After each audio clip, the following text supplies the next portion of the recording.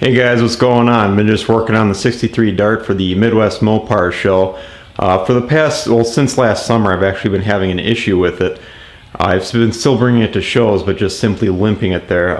When the engine heats up, it just won't hold idle. When the fast idle's going, it'll stay where it's at. But then once that cam drops, it just won't hold idle. It's been driving me nuts, and I figured it's been the carburetor. I'm getting a vacuum leak somewhere. But I finally figured it out.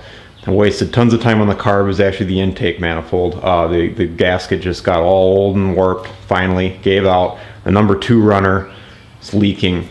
So luckily it's not a big deal. I don't have to replace the carb or do any major work on it. But so I'll show you what I'm talking about.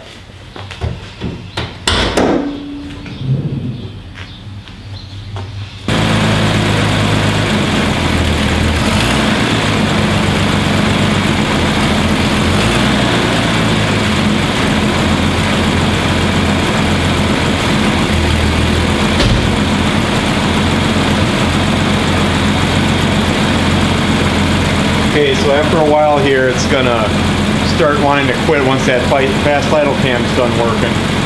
Spray some carb cleaner on the number 2 runner. Should pick the idle right back up, and that tells us where our leak is.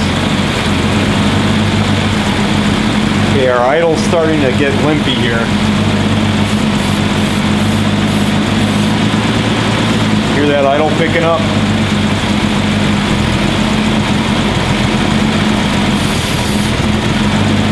Yeah, it's definitely the number 2.